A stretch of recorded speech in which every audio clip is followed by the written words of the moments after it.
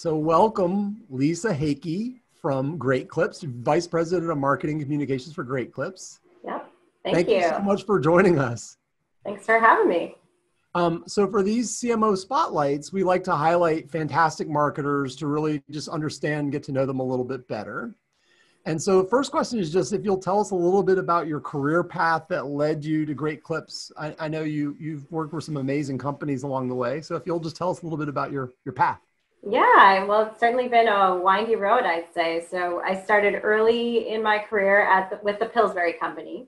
I'd studied international all through my undergrad and spoke Japanese and wanted to stick with that international aspect of business. So I worked in the international department of Pillsbury as they were launching brands in other countries and growing their business internationally. While I was there, I achieved my MBA from the Carlson School of Management, the U of M, and decided to explore other opportunities, was almost encouraged by my leader at that time just to at least see what else was out there. And I did, and I found 3M. And so I ended up getting recruited by 3M in an area called Strategic Business Development Group. What I liked about that, I would have gone into a very traditional marketing, consumer packaged goods marketing role at Pillsbury, but at 3M, it was more of an internal consultant type role. It was taking all that I had learned in that MBA program and being able to apply it in very different marketing problems and opportunities and white papers. And it was a great development program just coming out of an MBA education to be able to leap into 3M and do that in just this huge company that had 40 plus divisions and opportunities. And then as I was there, I did a project with their dental division, 3M SB. They had just bought a company out of Germany and they were integrating that company into the 3M way. And there was an opportunity to jump over there. It brought me back to my international roots and I became a brand manager for dental products. Very exciting, but a fun industry to be in, working with dentists from around the world. So do you speak German also in addition to Japanese? No, which was a problem, by the way, because this company was in a small town. And so there was a lot of German to be spoken. And I look very German. When I was in Japan, they knew I wasn't Japanese, but but in Germany, they just assumed I could speak their language. So. But no, great experience there. I was at 3M for 6 years, working on a variety of really focused more on the early stage development of product as well as launching new products into market. So I got a lot of that product marketing experience. At the same time, my husband and I were working on a new business idea that we had, and we decided to take the leap. And we both left our jobs, and we decided to become entrepreneurs, and we launched a retail-based business. It was a food-based business, and we sold kitchen gadgets, gift items, home good type items in a boutique type style. But then we also provided chef-prepared meals to busy people on the go. We were in that situation. We knew that was an unmet need out there, and so we decided to create a business that really fulfilled on that need.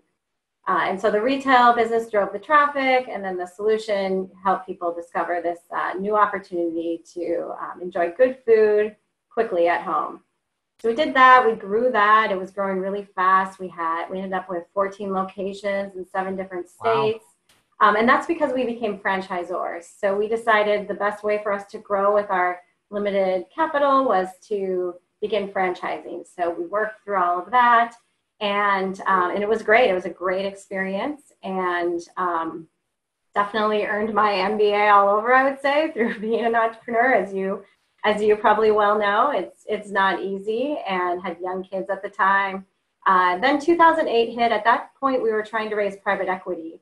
We had an investor. Long story short, he backed out, and so we decided we couldn't really follow our strategy, that we needed to have long-term sustainable and profitable growth, which was very important.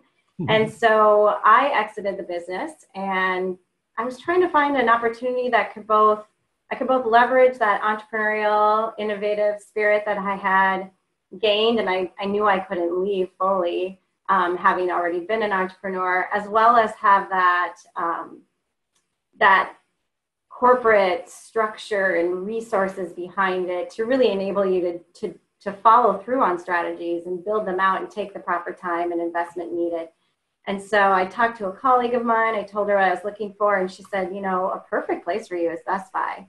It's still chaotic. It's still very entrepreneurial, but it's backed by this big, corporate entity. And so sure enough, I found an opportunity at Best Buy. I worked on innovation, experimentation in retail. So it was almost like starting your own business unit within a retail environment, trying new areas, categories for Best Buy to explore, and doing the proper research, testing it, seeing how it would launch, really looking at it from a consumer, financial, and employee perspective.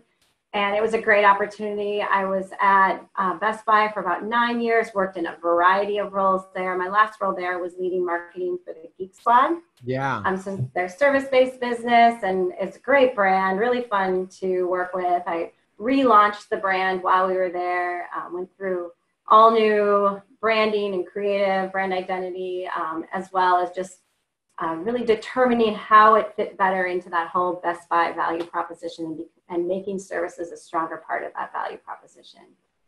And then out of the blue, I got a call about this company called Great Clips. I mean, obviously, it's a Minnesota-based company. I knew about Great Clips. I had never considered joining the company, but I had a really good conversation with someone who said, hey, we're trying to find a new marketing leader and would love to talk to you. And I said, well, it's always worth exploring new opportunities. Talked to them after several meetings, just really loved the values of the company, the opportunity to work for a smaller company and really have a leadership role where I could make decisions. And lo and behold, here I am. You had franchise and retail experience, which probably served you really well going into that role, right? Exactly.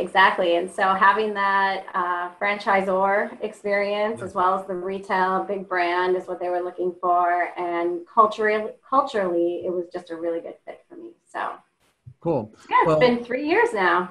Yeah, and so I've got some questions about your role at Great Clips, but before we jump to that, so what is your superpower? Like, Lisa, if there's one thing that you feel like you bring to the table that makes you unique or different or special, what's your superpower that you bring to the table?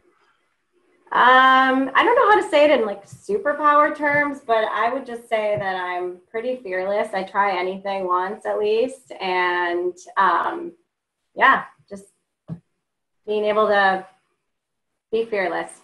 Mine is superhuman strength, but no, I'm just kidding. I would like that. Is there a piece of advice that you wish you'd gotten early in your career that would have benefited you today?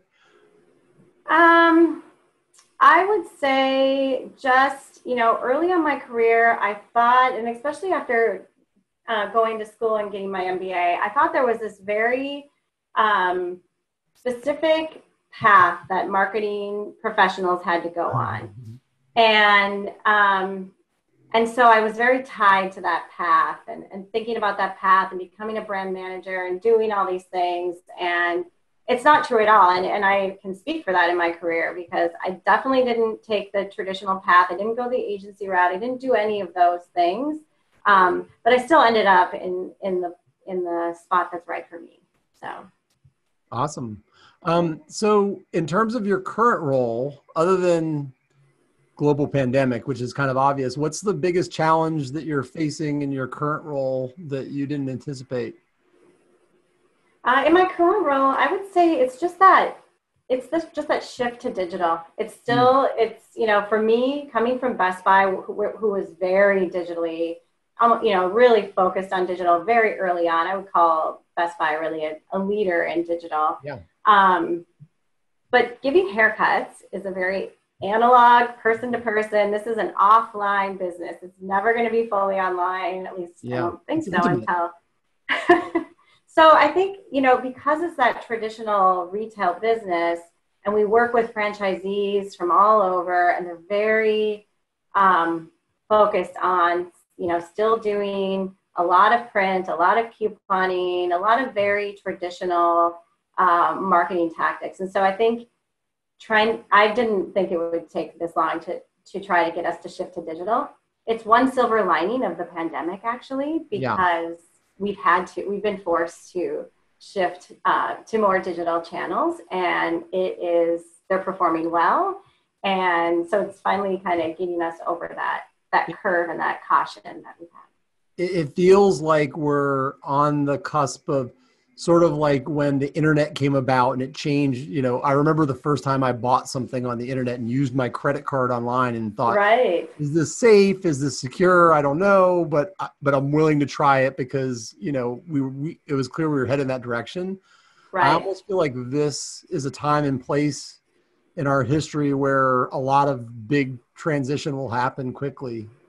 Would you agree with that? Yes, I agree. And we're seeing it happen. We're seeing it happen with our technology and especially our app, because people are being really forced to plan ahead. They don't want to spend a lot of time in our salons. And so they have to use the app in order to not have that wait time experience. And so we're seeing a lot of adoption of our app, which is great. So for example, you may have had a real struggle to try to push to get people to use the app, and you knew you wanted to get them to use it. And now you've got this outside event and force that's causing the adoption it's sort of like, I remember many, many, many years ago, Verizon was a new company, I think, that merged a couple of companies together.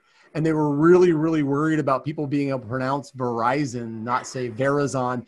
And there was some kind of I think there was a strike that happened. Okay. And so it was in the news a lot, and they said Verizon this and Verizon that, and it forced people to know how to say Verizon. So the strike wasn't good for their business, but it ended up being long-term. Good for their brand. Right. That's great. That's great. So you've been at Great Clips for about 3 years now, and what has kept the role let's say what kept the role interesting for you even as of February? What's keeping the role interesting for you beyond just the changes that have happened most recently? I mean, I love innovation, and Great Clips is a haircutting company, obviously, first and foremost, but they really innovate around the haircut. So using technology to make the customer experience as seamless as possible. And we know our customers want to get in and out quickly and not waste time when getting a haircut. And so using technology it really drew me to Great Clips in the first place, and the ability just to continue innovating and use my experience from an innovation standpoint to continue to grow and drive that has really been exciting. And I think just the ability to work within a smaller company, and we're a $2 billion annual revenue company, and we have 4,500 salons across the US and Canada. So we're big in that aspect, but small in terms of, the structure of the company and how decision-making happens, and really the focus and strategy and outlook of the company. And so it's nice that we're just simply focused on haircuts, but then we have that ability to innovate around, and that keeps it exciting. Very cool. Well, so where do you find inspiration, maybe outside of either the company or even outside of marketing? Like how do you find inspiration? I mean, from a marketing standpoint, I find inspiration in just following a lot of my former leaders and people that I have worked with. Having worked at a lot of big companies, especially Best Buy, where people have left and gone on to other, big marketing leadership roles, and just seeing what they're doing and knowing how they operate and, their values and their perspective and learning from that is definitely inspiring. So like you like to kind of make connections, I like to try to keep those connections and learn from those leaders who are, making really great decisions when it comes to marketing and innovating, and just leaning on them for advice. Is there a company that you admire from afar that you just like, either you admire their marketing or you just admire something interesting about them that they're doing? I still admire Best Buy. Having worked there for 9 years, and just knowing the challenges they go through quite a bit. It's tough right now too. Yeah. Right. And so I admire a lot of the decisions that Best Buy has made. I used to work with Corey Berry quite a bit, and so just following her and seeing her as a female leader as well is just really empowering and inspiring to watch. I guess I focus on retail a lot now I think about it. So even, having worked Greg Revelle, who now is the CMO at Kohl's, and watching him and how they're making decisions and how they've had to become so much more agile in terms of, you know, their campaigns and the decisions they make from marketing and how they go from idea to execution. So while retail struggles, just finding ways that people are trying to overcome and innovate and do new things and do them quickly, definitely fantastic, inspiring to me. So I'm going to shift to leadership, just in terms of what are the most important values that you demonstrate as a leader, or that you maybe even demand from people on your team? Are there certain values that are important to you? Yeah, I mean, the first two things that come to mind would be transparency. I'm a very transparent leader. I just think the more communication, the more open and honest you are with your team, the more you become a team and working together to figure things out. So I'm very transparent when I don't understand something or a situation, and I have an expert on my team who does. I really dig in to try to understand and learn it. Or if I have information that maybe even at that point shouldn't be shared, I try to kind of balance that with, if I share it, are we going to make a better decision in the end? And so that, and I would say just empathy, understanding, especially now, understanding what people are going through, all the different situations we're in as a team, and just trying to be empathetic with everything that everyone's going through. Yeah. With the transparency piece, I had a conversation actually earlier today with a friend who we were talking about the times when we've received really, really difficult feedback and really, you know, when people challenged us with something that was difficult for us to hear. Those are the times when we've grown the most and learned the most. So maybe talk about a time when either you received really difficult candid feedback or had to deliver really difficult candid feedback, and what an impact that made either on you or the person. Yeah, I mean, I would say I just went through that actually during this whole stay home order situation, which made it even more difficult because you're not face to face in person with the person you're giving the feedback to. Yeah.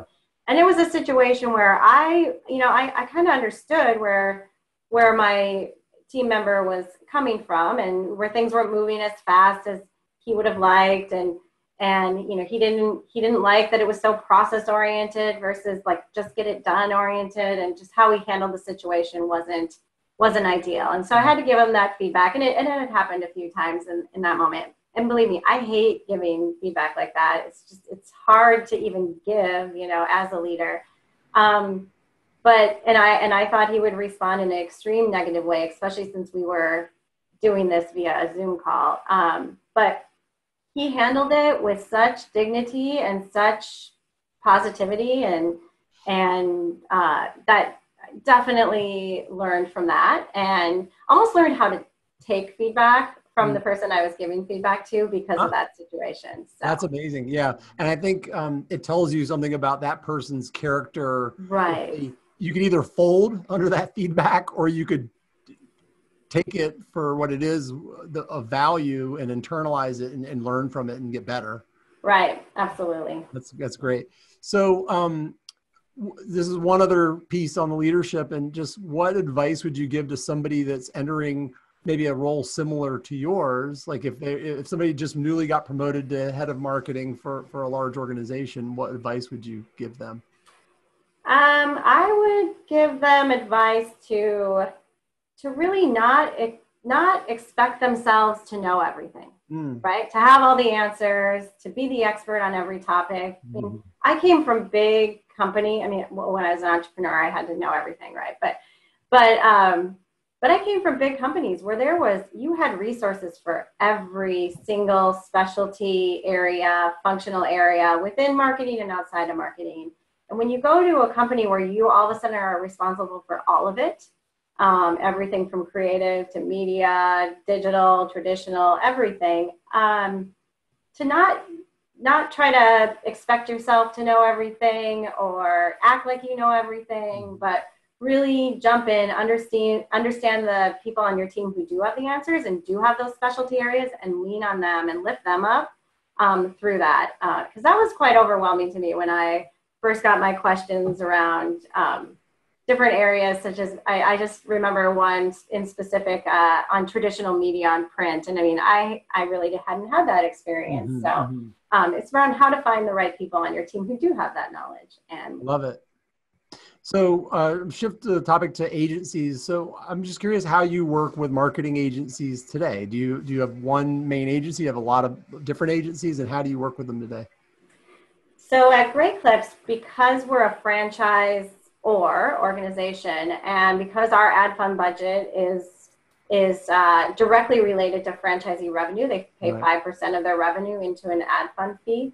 We rely on agencies a lot. We do not have a lot of in-house Mm-hmm. creative or media type people. So we rely a lot on agencies, and we have several agency partners. We do have a primary agency for media. We have a separate agency for creative that are really our focus agencies that we work on, that we work with the most. But then we have a lot of specialty agencies. We work with a sports marketing agency. Mm-hmm. We work in just a lot of partnership marketing agencies. So we work with a lot of different specialty agencies as well. And we rely on them a lot. They're very Mm-hmm. close partners. They're very engaged. They're just almost part of our team, I would say. And how do you get them to work well with each other and keep from trying to encroach on each other? We set that expectation from day one. And again, because I focus so much on transparency, I'm transparent with them all the time in Mm-hmm. terms of, look, we're talking to several of you about this idea, and Right. we're going to come up with the best idea that works for all of us. And then once we have it, we all need to work together to make it come to life. And I would say that through the whole selection process, we make it very clear that we all work together. Yeah. So actually that brings me up to a good point is how do you go about choosing a new partner? Are there certain traits you're looking for when you're selecting a new agency? Yeah, and because we've just gone through this recently, I'd say a lot of it is focused on finding an agency that has similar values to Great Clips. We are very steeped in our values. We live our values, Mm. and having an agency partner who has similar values is extremely important to us. In addition to that, I would say the obvious things like franchise experience helps because Mm-hmm. it's such a different model and you have to understand that Mm-hmm. model. Mm-hmm. And having multi-unit retail experience also helps. Understanding that whole offline versus online mentality that we have, where we are a retail-based physical business, structure business, but how we rely on technology as well and digital to enable that is important for them to understand and have experience in delivering. And a lot of it comes down to the team and who we're working with and the expertise they have. Yeah. And Great Clips has grown up over time, so we had a lot of small partners that really helped build the business. And now we're so large with 4,500 locations and 1,200 franchisees that we're having to really grow up and choose agencies that have the support structure that we need, because it's a lot. Yeah. We've found that generally brands seek agency support for two reasons. Either they're missing some capacity, like they don't have enough arms and legs to do the work, or they're missing some capability, to your point, like Right. sports marketing or something where there's a particular expertise that you just don't have on the team. So I'm curious, just generally, if you think it's better to work with a more generalist agency that has a lot of different capabilities, or more specialists that have very specific, because if you work with a lot of specialists, you have to manage more agencies and it's work, but you may get more expertise. Whereas if you work with a more general agency, fewer to manage, but maybe not as much discipline expertise. Yeah, I think we found having the discipline really helps in our area, and just setting up the structure early on where we do work together. I mean, we try to limit the number of agencies we have for that reason, because I just don't have enough internal resources on my team to even manage lots and lots of agencies. So I would say we have probably 4 or 5 key agencies that we work with very closely. They're specialized in specific areas, and we really make sure that there's a lot of collaboration and partnership. We bring them together, at least pre-COVID. We brought them together. Now virtually, maybe, yeah. Yeah. And now we're on Zoom calls all the time. I would say we're even together more often because it's just easy. And there's no travel time to deal with. Exactly. And I think even within that, we work with a lot of partnerships. So just even early this morning, I was on a call with the NHL and we were talking about our NHL campaign that we're bringing to life for playoffs. And we had 3 different agency partners on that call because they all have to kind of get the same message and then go off quickly because we're working so fast and deliver their part of the plan. So a couple of questions just about results. One is, how do you really show the value of marketing to either the larger the non-marketing part of the organization, and in your case, even to the franchisees who are paying 5% of their revenue into the fund? How do you really show them that you're delivering value, through marketing? Yeah, I mean, it's not an easy answer, right? Really, but at Great Clips, what I love is we have one primary key performance indicator, and that is growing customer counts. So the number of customers that come through the door, we're a volume-based business, and that is the most important thing. And so we always try to tie the marketing activities that we do and the dollars we spend back to showing how it drives customer count growth profitably. So we're all about that. And, it's helped with a lot of the attribution that we can do nowadays. And we do a lot with discounting and different redemptions. So we're able to showcase it there as well. But yeah, and the franchisees demand it. And these are their dollars, and they want to know that it's paying back and it's having a positive ROI. In addition to that, from a brand standpoint, because we do a lot of brand campaigns and advertising as well, it's very focused on, we do research, we do tracking research to that understand. Promoter score kind of stuff to be able to say, like, are we getting brand lift from what we're doing? Yes, exactly. Cool. Yeah. So is there a particular campaign that you're either in your current role or even in a past role that you're just super proud of that just really felt like it made a big impact? I mean, the one that just comes to mind right now is one that we just did actually when we couldn't even give haircuts.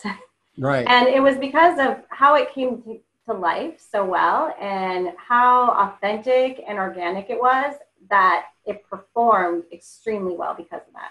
And that was, we did a campaign around stay home hair, and it was a pretty low budget campaign, but it fit the time. It fit the mindset of what our customers were going through right now, and that they couldn't go get a haircut. No salons were open, and there wasn't even the chance to do that. And we were able to quickly pull it together, again, in like a very organic way. We created a video spot focused only on digital and social, and as well as earned media. We also worked with our partners. So like I mentioned, we have the NHL partnership. We also have we have a partnership with Monster Jam.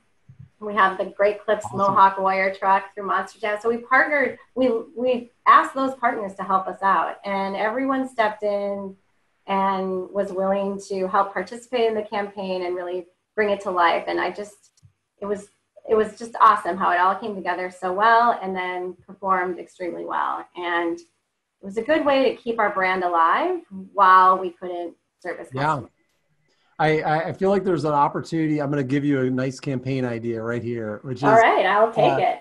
I think many of us really miss our stylist in a huge way. And so I almost would like to like send her a love letter about how much I miss seeing her. And it's purely platonic, but right. but I do miss it. And I think my wife and family misses it too. Right. I shaved the beard after a couple of days and they said, oh, you have a face under there. Well, it's funny you say that, because within the stay home hair campaign, most of the comments that we received from social media were around how much they miss their stylist and shouting out to their stylist. And so it was great from a stylist engagement perspective as well. Awesome. Well, I have a couple of questions to wrap up that are just for fun. They're totally for fun. So, and you can pick, I'm going to rattle off a couple of questions and you can pick which one you want to answer. And you can ignore the ones that are. So the first one is, in which fictional story or realm would you most like to live? Yeah. The second one is there a quote, book, or movie or band that inspires you? And then the third is, where do you find joy outside of work? Okay. So Oh pick gosh. those three questions. I have a fourth too we can try if you hate those, but those are the three. We'll start with, you can pick one of those if you want. Well, I mean, I would say, I think it probably relates to your first and last question that you asked. So around the what fictional story I would live in. I don't have a specific story, but you know, when I think about it, I start with, do I like the mountains more, the island, or an island more? Am I a beach person or a mountain person? And I would definitely say more of a beach person. So I would be on some remote island in somewhere, in some fictional story. So I don't have the name of the story per se, but maybe you can. With lots of water sports and things, or yes, lots of water sports, lots of relaxation. Yes. Cool. So it would be that, and that's what I love to do in my free time as well. I love to go anywhere warm and that has a beach, and which is interesting because you live in Minneapolis. You live in Minnesota, right? Yeah, so that's why you need that even more. You need the beach. Yeah, it's an escape. I recently went and watched the entire Star Wars sequence with my kids, and so that would be kind of fun to live in Star Wars, was my thing. So the other one that I think, is there a book or movie or a quote or a band that really inspires you? I mean, it's kind of cliche, but I say it all the time, and I use it with my kids as well, is, you know, the Helen Keller quote, life is a daring adventure, or it's nothing at all, because I really, truly believe that, and back to that comment on where I'm fearless, I just believe in just living life as daring as it might be and trying new things and seeing where it takes you. And it's just all about experiences and memories and just trying to make the most of it. So. Wow. Awesome. All right. So that's it. Lisa Hake, thanks so much for spending the time with me. Thank you, Joe. It's great.